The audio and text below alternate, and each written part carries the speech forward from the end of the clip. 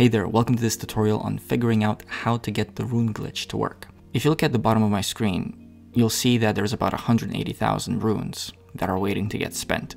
This amount can vary depending on how much you decide to farm, and this can be achieved within 2 to 5 minutes of doing the rune glitch.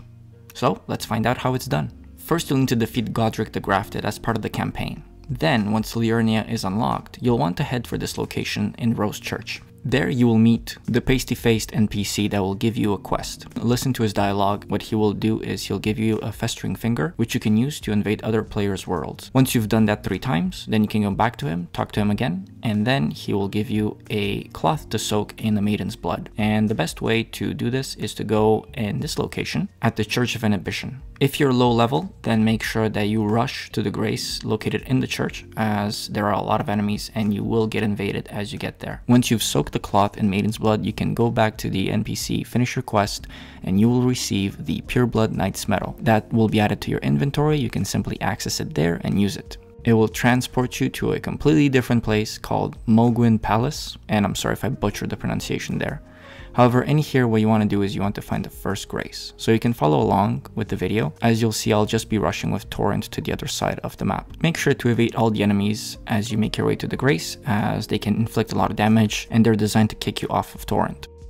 And once I get there and touch the grace, then I can rest there and we're ready to begin. You can take Torrent, and I'll show you the usual way to get the glitch. As you can see, you can take the left upside these rocks, and as you climb up and you jump onto this next rock, you will be faced with this cliff.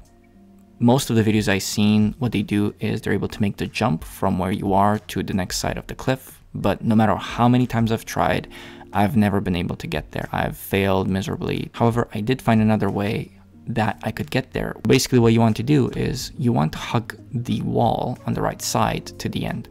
And as you can see, if you follow the video, I'll be going way past the first spot and I'll be going right to the end. There will be this rock formation in the middle on the left hand side, and what we want to do is we want to get to the end where the tree is. Once you're here, you'll see 2 rock formations, one on the left and one on the right.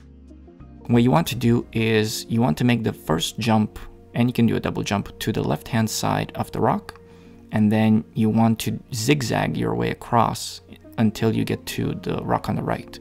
Repeat this until you get to the top, as you can see in the video. And for the last jump, as you zigzag to the left and back onto the right, you'll make it onto the rock formation. Now all you have to do is you can follow the course of what I'm doing with Torrent and getting to the cliff side of where the glitch actually is. Once you've gone to this rock formation, all you want to do is you can do a double jump and start mashing the R1 button. As you keep hitting the R1 button, you see that the character will go through the map. You'll be spawned into a completely different area. From here, keep mashing R1 until you start seeing the runes popping up at the bottom of your screen. Now this may take 1 to 2 minutes of mashing R1. However, the runes usually come in 3 bursts. The first one is the highest, and what happens is you'll receive about 150,000 runes every single time. The second burst of runes will be 10,000, and the third one will be about 2,300. Once you're done, all you can do to get out of this sequence, click the map button, and then respawn at the grace that you unlocked. All you want to do from there is just repeat the process. There are other things you can do to increase the amount of runes that you get by getting a gold pickled foul foot. And what that will do is it will increase your ability to gain runes by about 30%. If you already have the golden scarab, then you can use that as well. I hope this tutorial helped. Happy farming, and thank you for watching.